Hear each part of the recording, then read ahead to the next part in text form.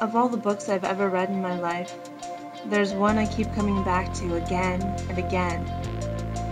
It's not a rule book, and it's more than a history book. The Bible is a love letter. It's a love letter from the creator of the universe, who spoke, and the heavens and the earth came into being. He's still speaking. Every day he says, "Come, see what I've done, what I can do. Come and know me, and I'll show you what I can do with your life." Guys, you have got to read this book. Hey guys, I am coming to you by cell phone light in my mother's car. It is July 3rd, 2012, and it is 10:56 p.m. I locked myself out of my house. My husband's at work, so I'm in my pajamas. I had to go to a neighbor's house, bother her and her two kids. I finally met one of my neighbors. It's great. Her name's Samantha. She even has a cat a little bit younger than Riley. So I call my mom on her 30th anniversary, when she should be, getting to relax and kick back for the evening. I'm like, "Mom, I did it. I locked myself out of my house." And my husband works nights, right? So I'm calling her from a neighbor's phone. I go and hang out on my front porch for half an hour waiting for her to come pick me up, because my other option is sleeping in the garage.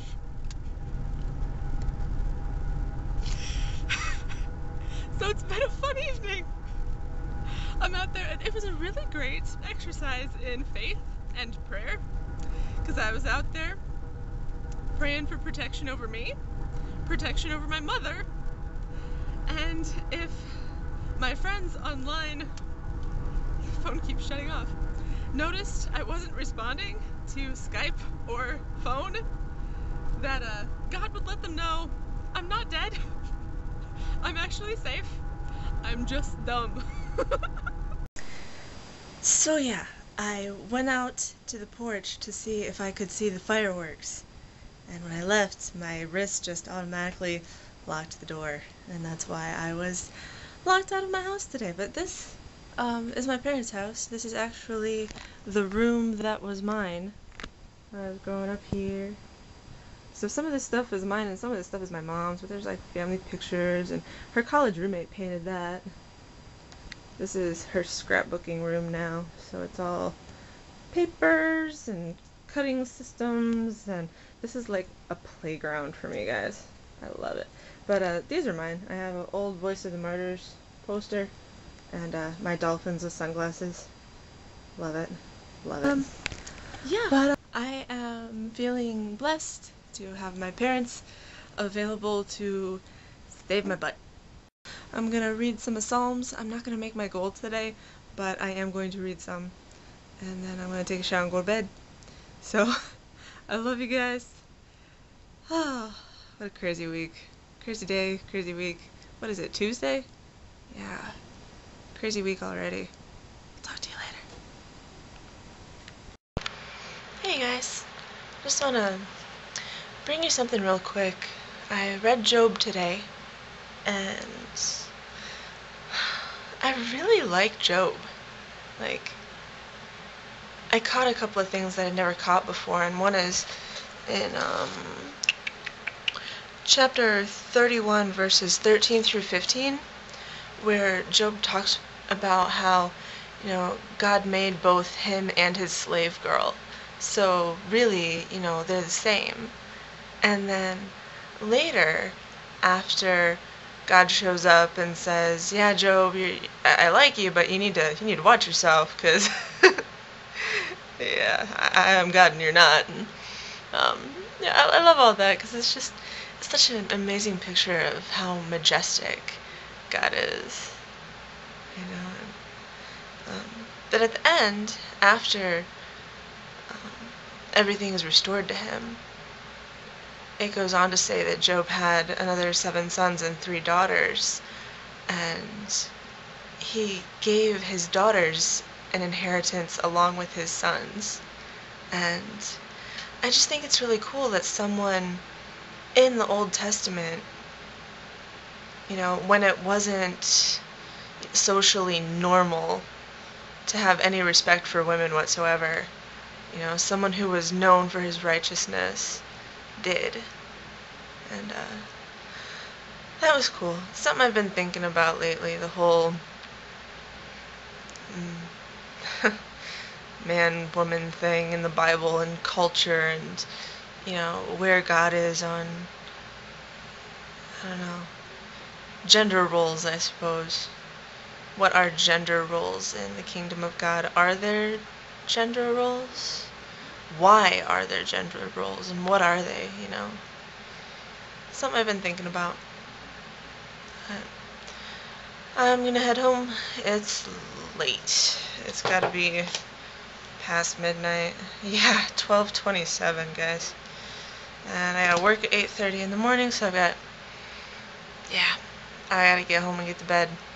But it's been a really good day. I love my in-laws. Everyone's great. Even my sister-in-law's boyfriend, Steven, he's not officially an in-law yet, but he's so part of the family already.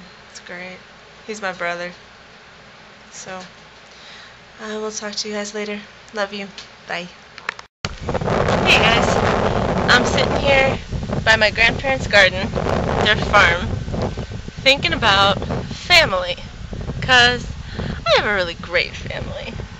We all support each other. We all work together. When someone needs help, everybody's there. And I'm really blessed that way. And I was thinking about how family grows together. Just like all these garden plants behind me. We love on each other no matter what, no matter where we are. As we're growing, we figure things out together. My sister's making faces at me because she's so loving and supportive. But, the same is true with, our spiritual families. We stick together. we grow together.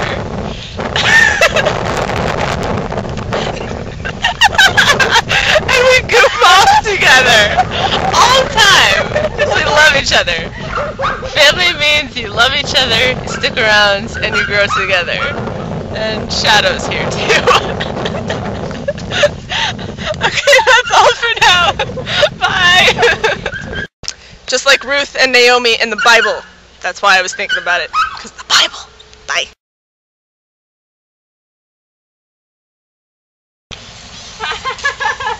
I'm getting myself.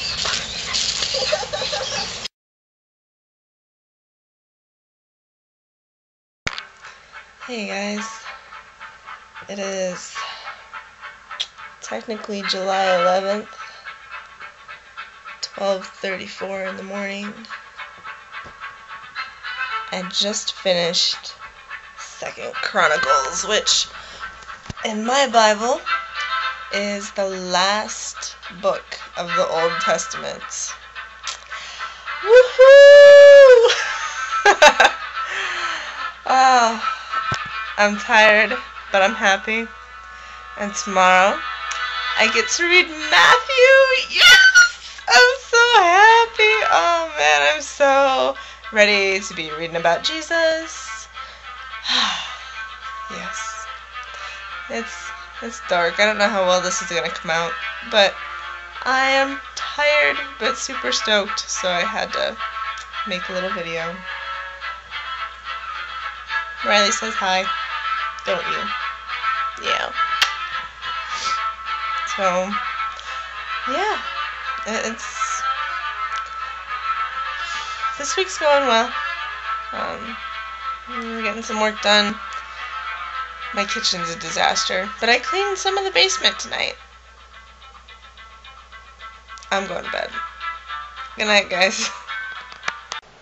Hey guys, it is July 12th, and to tell you the truth, I had really lost track of what day it was for me, but I looked on my calendar this morning, and it's day 33. I'm like, what? I only have a week left. It's like, crazy. Jesus in us, guys, we can do anything. Anything.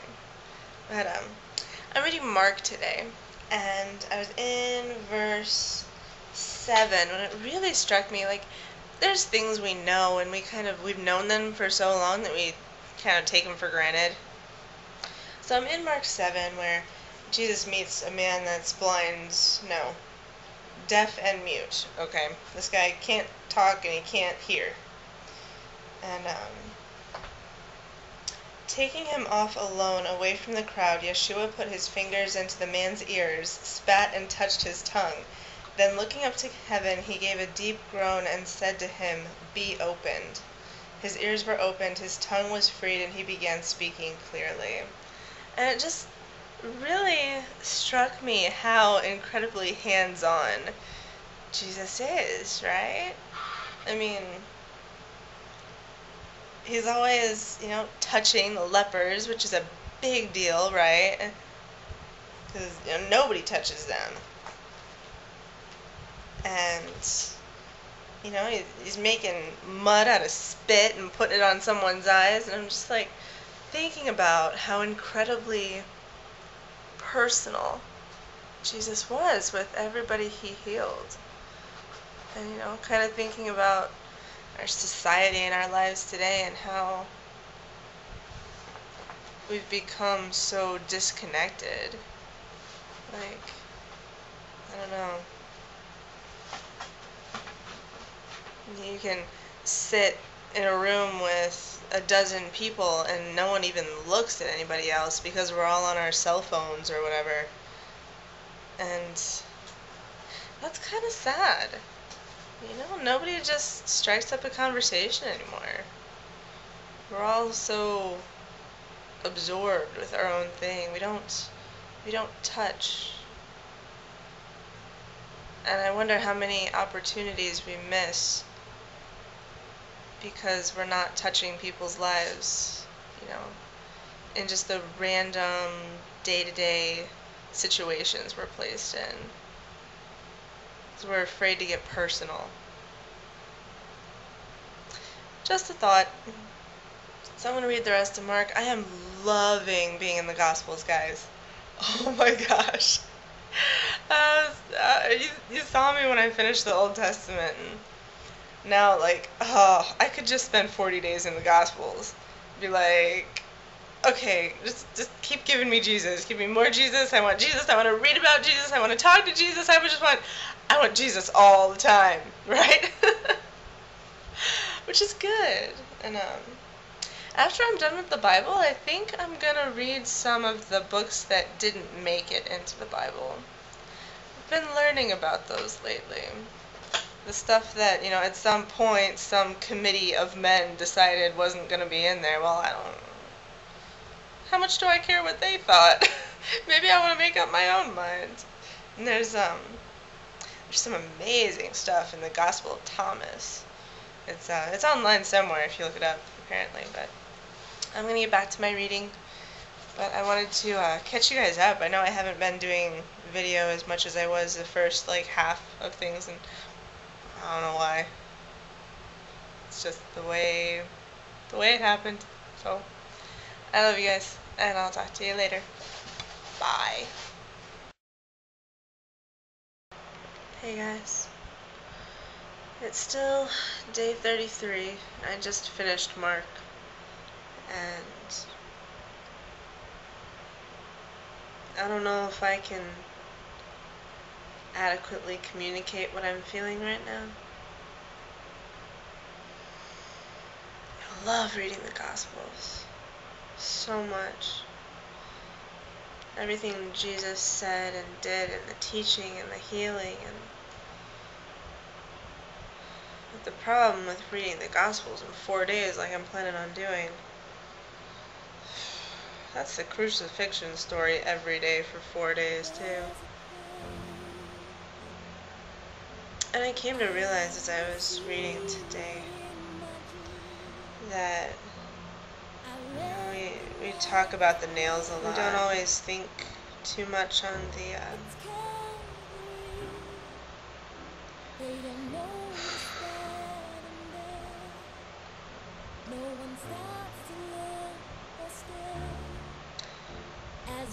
the mocking and the beating.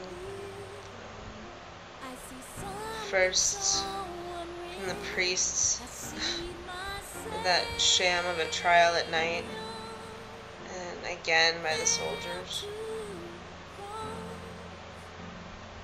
And I guess it's going along the same lines as what I was thinking about this afternoon. The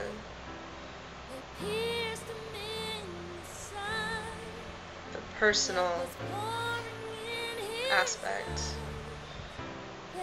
being so close,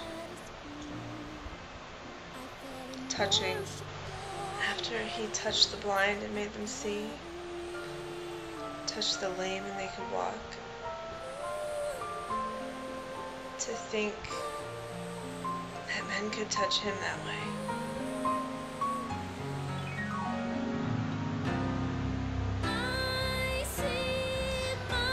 To speak sarcastically about who he was and who he is.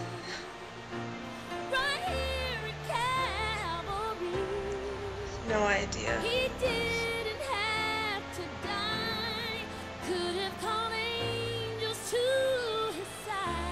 I wonder how many of them figured it out later. And as inexplicably terrible as it is, there's this incomprehensible beauty underneath it. Because I know how the story ends.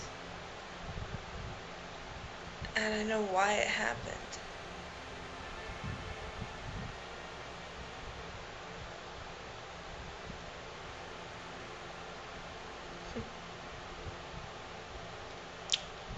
I know he did it for me.